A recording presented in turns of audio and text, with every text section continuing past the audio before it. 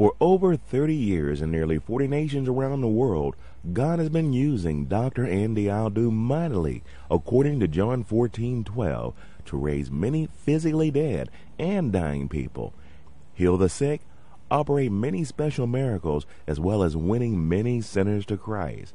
As the author of the internationally best-selling series known as Raising the Dead, Dr. Audu has been honorably received by many world leaders.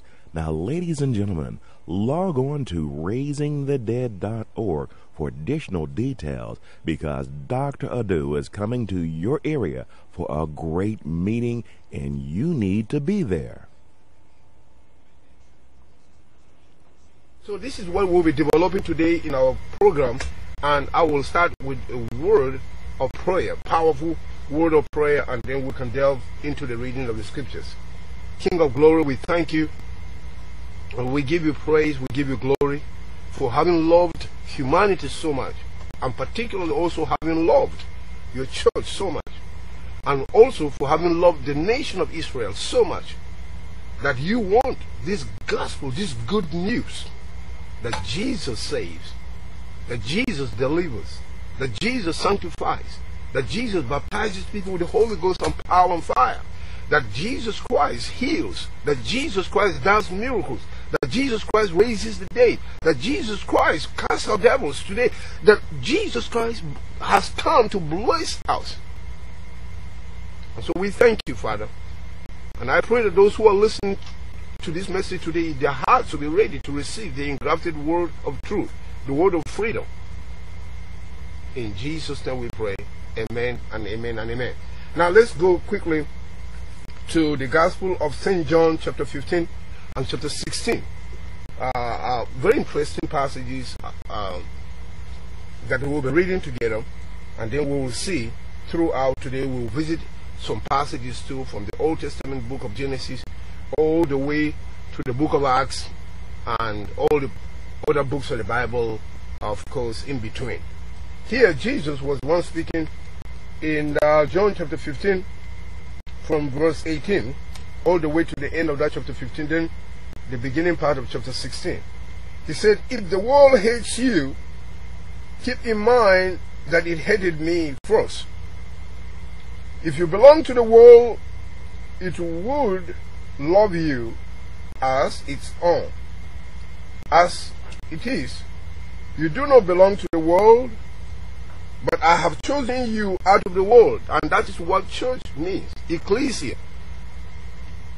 Chosen or called out of this world of sin, the system that Satan has orchestrated. When Adam and Eve sinned against God, Satan became the God of this world, or the God of this world system, while Jehovah God is still the owner, the proprietor.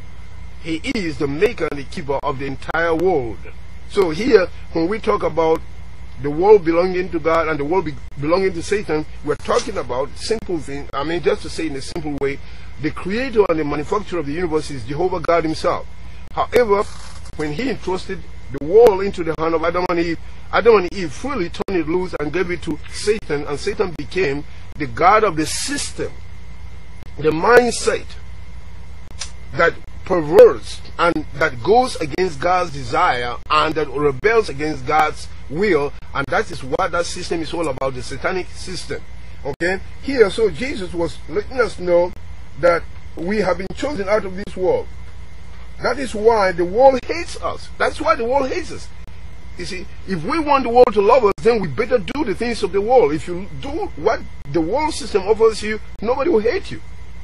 But if you do what God wants us to do, the world will hate you. Why? Because Satan will mobilize his agents, his children, to hate those who have come out of the world system, those who have come out of darkness into light. Satan will not like us. And this has to get into the hearts of the church very well. We've been trying to compromise too much, trying to please the world, trying to do it the world's way of doing things. And that brings judgment of God upon ourselves. You cannot love the world and love God at the same time. There's a dichotomy here, a separation. If you don't want to be persecuted by the world, then go and follow the devil's crowd. Keep sinning against God, and you'll be in trouble with God too. You see, so here God has called us to be separate people. We're separated from this world system. We are part of another kingdom, another system. The system of God, the kingdom of God through his son Jesus Christ. So Jesus kept on warning us about this suffering, the hatred that believers and churches will go through because we are not part of this world system. And he says the world hated him and the world hated us too. So let's continue here. He said, remember the words I spoke to you. No servant is greater than his master. If they persecuted me, and you know exactly what he went through, all the way to the cross, all the way to the grave, the hatred that Satan used mankind, the nation of Israel, the religious leaders, to come against Jesus, we saw it very clearly. Nothing is hidden in the Bible. It's clearly shown to the whole world. And if you see people wearing the crucifix or the crosses on their chest or the lapel pins and all, you see a symbol of somebody hanging on that cross. I'm not saying that that was the only cross. No, there were many crosses. The Roman system used to, execute people by crucifixion. But there's a distinguished man who hung on that cross, who was totally different. He wasn't a felon. He wasn't a criminal. He was the savior of mankind. And his crucifixion was totally unique. He never committed any sin, but he came to pay a ransom, a price, so that mankind can be redeemed from the grip and the tyranny of the devil. Amen. So let's continue here. He says, if they persecuted me, they will persecute you also. If they obeyed my teaching, they will obey your teaching also. They will treat you that way because of my name. Because of his name. They will persecute us because that name is like a magnet. The anointed one, the anointed Savior, the anointed Master. He is the Messiah. The anointing is like magnet. It pulls attention. And it draws those who love God to God, and it draws those who hate God against those who hate God. So the name Jesus here is what really is making the devils nervous.